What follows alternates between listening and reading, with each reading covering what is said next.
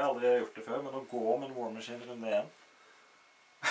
Da kan han ikke skyte, men det såpass krise at da tenkte jeg meg det. This is a 9th age battle between Highborn elves and orc goblins again. It's a refused flank and a breakthrough objective. We just, before moving anything, gave the world prize in bad deployment to this bolt thrower, which is behind the fountain. Basically hard cover at anything you choose at.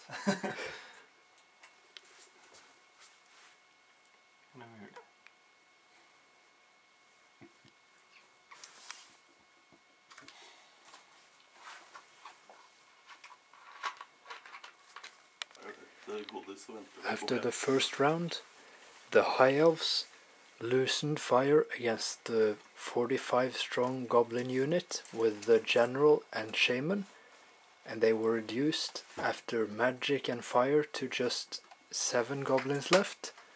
They fled and did not manage their panic test in subsequent round, so they're still fleeing on a half leadership, which is fine.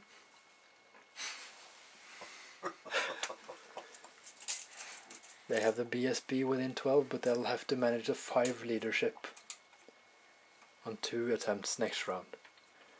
Goblins advance, and the Prince on a Dragon advances.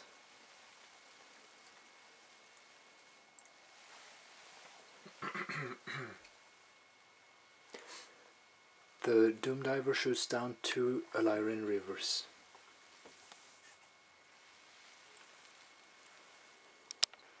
On Highborn Elves turn 2, they move forwards again, threatening the goblins. They shoot away a couple of goblins here and there and a Gnasher wrecking team, and that's pretty much that. The Highborn Elves have very effective magic.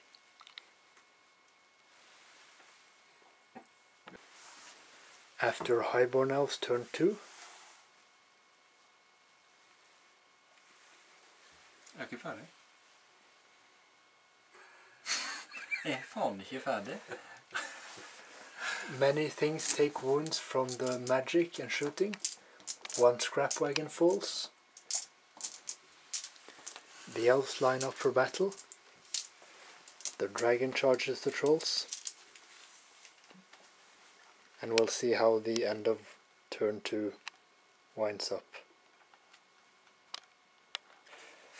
Sorry again, we're now at turn 3. And this is the bottom of turn 3, that is the orc and goblin's turn. They've taken 2 more wounds of the dragon, so he has 4 left.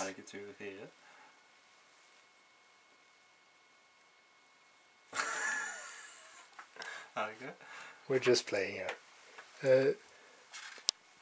The dragon lost combat by 4 and just managed its leadership exactly, so it did not flee, it stuck. The swordmasters killed the giant, that was the only charge that succeeded. The 2 other charging units, the squigs and the other giant, failed the charge. But the scrap wagon and the boar boys destroyed 3 Illyrian Reavers, and the grotlings killed the bolt thrower. So now it's Highborn Elves turn 4.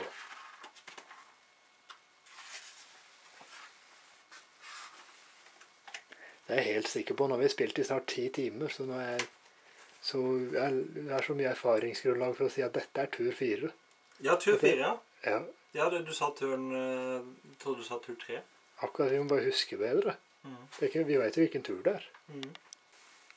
After turn 4, the trolls are still in combat with the dragon, who has 3 wounds left. These units have released 3 fanatics through the combat. The shaman and goblin king are left alone after they miscast a spell and immolated the rest of the goblin unit. The swordmasters finally killed the giant and reformed. They're now charging the boar boys, as are the silver elves. These fled from the combat with the dragon.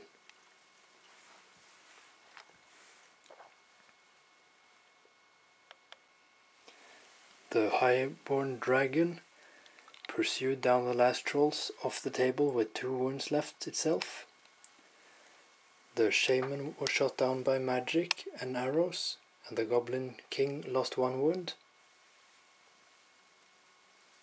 The swordmasters killed 5 boar boys, together with the silverham cavalry, and the cavalry pursued, or overran. And that's that. The battle ended with a lot of dice left on the table. The prince on the dragon did not die, neither did the goblin king, but most of the goblin king's army, including the shaman. There were no units in the enemy deployment zones, but it was probably a 20-0 battle anyway, with a difference of about 4,000 points maybe.